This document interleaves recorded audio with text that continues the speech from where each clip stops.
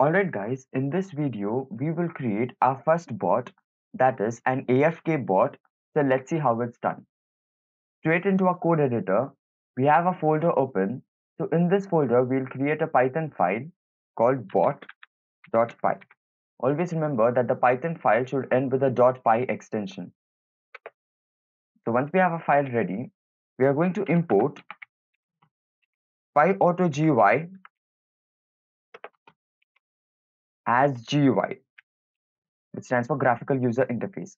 So this module is going to interact with the graphical user interface. We'll import random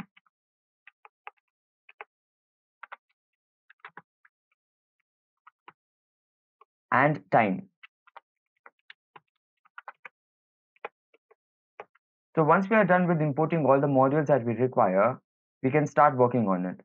So I'll be using a while loop so that we can iterate this bot till the end of time, till we close it.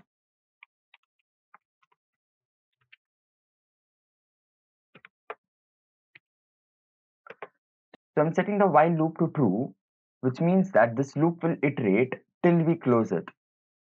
I'll be initializing a variable x, which we'll be using as a coordinate, and we will use a random variable. So random imported from a random module dot randint, since we need an integer and we need it in the range between 50 to 1200. This is the aspect ratio of our screen. We'll do the same for y.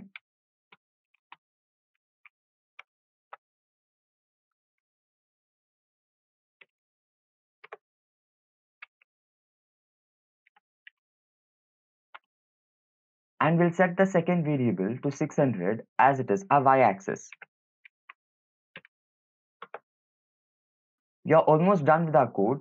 Now we just have to tell Python auto GUI, that is GUI, to move our mouse to these coordinate directions. So we can do that by GUI dot move to. We need to give it two axes. So that is the x-axis and the y-axis, and a speed at which the mouse has to move. So we'll give it a 0.5 speed. So once we are done with this, our mouse is ready to move. We need to give it a timer so that the mouse continuously doesn't keep moving but moves after a certain duration of time. So we will give it 3 seconds. We can do that using our time module. So we will give it time.sleep and we will give it a moment of 3 seconds. So that's all to this code. Once we are done with this, we can run our code. First we'll save our code, and yeah, we can run our code. As you can see, our mouse is moving to different directions without me using it. So this is all the code does. It's a really simple code. Try it out and let me know where do you use it. That's all for today's video guys. Join our community by subscribing and stay tuned with our next videos. I've noticed that 90% of y'all haven't subscribed. So subscribe and join our community. Like, share and stay tuned for our next videos.